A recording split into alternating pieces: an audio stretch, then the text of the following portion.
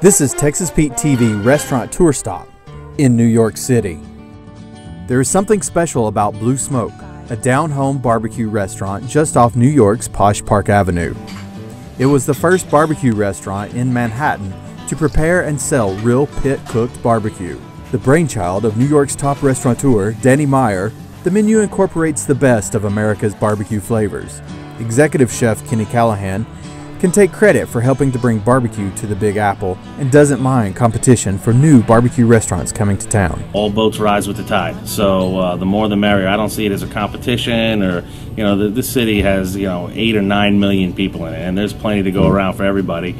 I'm happy that barbecue's popping up all over New York. Feeding the frenzy for country barbecue keeps Kenny's kitchen staff hopping. We're different than any other barbecue restaurant in the fact that we make everything from scratch here. All the cookies, we're baking like 8 different types of bread here every day. We're spinning our own ice cream, so nothing comes out of a can here. That's why you can tell the difference. In what we do as compared to most barbecue restaurants that open up cans.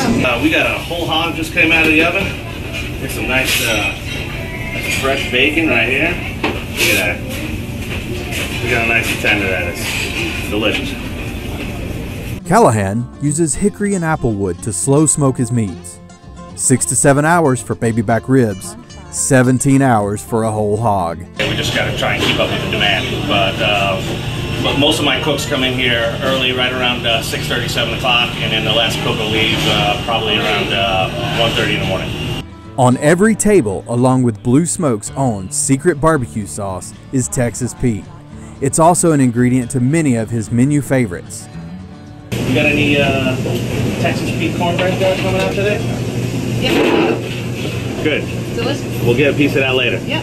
I'm a big hot sauce fan, and I just once I taste it, I was like, wow, it's got a nice little twang to it, a good amount of heat, nice little balance.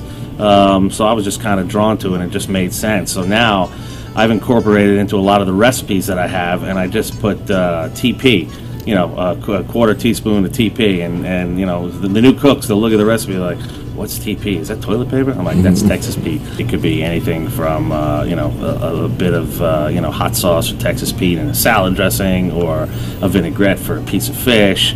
I mean, it's just, it's very versatile, actually. And, so I kind of just like to incorporate, when I'm coming up with new ideas or new dishes or flavor profiles, I'm always a little thinking, salty, sweet, sour, heat.